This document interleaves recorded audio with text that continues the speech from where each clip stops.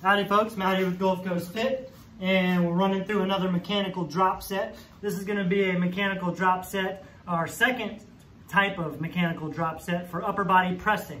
We start with exercise A, the more challenging of the two upper body pressing exercises, and then move into exercise variation B, pressing variation B, which is a variation of the first exercise in which we manipulate the angle of our body relative to the resistance or the work that we're executing to give us a mechanical advantage to be able to keep doing some more work. So it's a way to extend your work capacity to help you build more muscle, more localized stamina, and a good lactic acid tolerance. So in this case, you see we've got dips.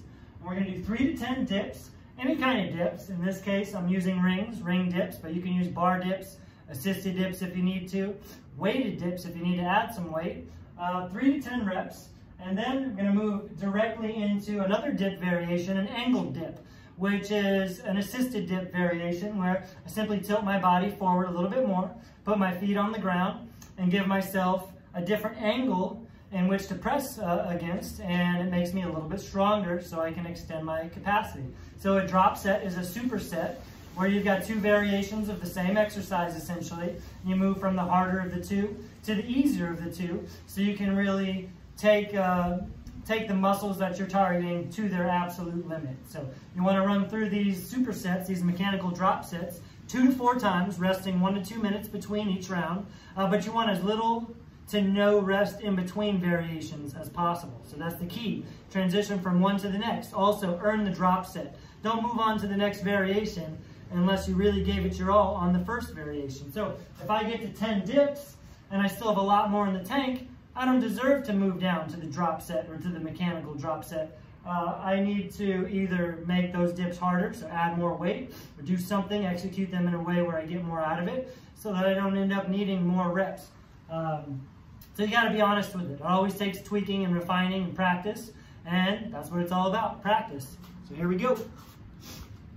3 to 10 dips, right into 3 to 10 assisted dips. Angled dips. I'm just going to spin you right this way. You can see the rings. That should work. All right, I'm not going to add any weight today. I'm just going to make each rep as effective as possible by focusing on my mind-muscle connection, contracting my pecs as hard as I can.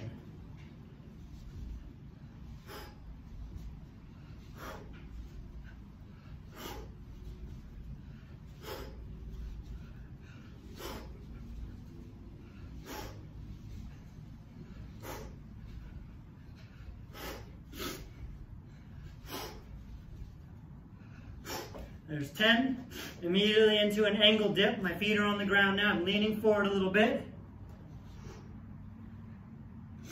Gives me a mechanical advantage so I can keep doing work with the target muscles.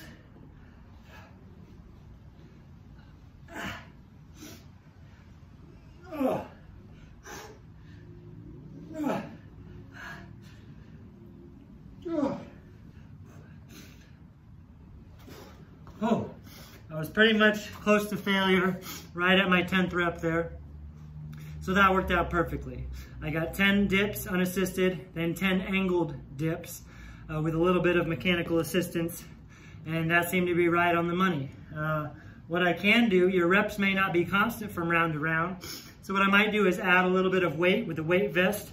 I might not end up doing 10 dips initially, but as long as I'm between 3 and 10, maybe I'll do 5, 6, 7, then go immediately into the angled assisted dips as the mechanical drop set and see if I can still make it anywhere from 3 to 10 again. I'm gonna run through this 4 times. Make sure you run through it 2 to 4 times. Should be all of the upper body pressing you need for that day. And remember, a mechanical drop set, you have to earn the drop set. So if you're not honest and committed to making that initial variation as effective and as challenging as possible, make sure you can't do more reps than the top end of your rep range, or else you don't deserve to move down to the drop set. So just be real with it, be honest, always tweak and fine tune things and find out exactly what your limits are. Remember, when things get hard, then you always got a little more in the tank than you think. So that area where you're pushing your limits is where you're gonna make progress on something like this. So don't be afraid of that hard work. Some good hard fun. Catch you later. Stay strong.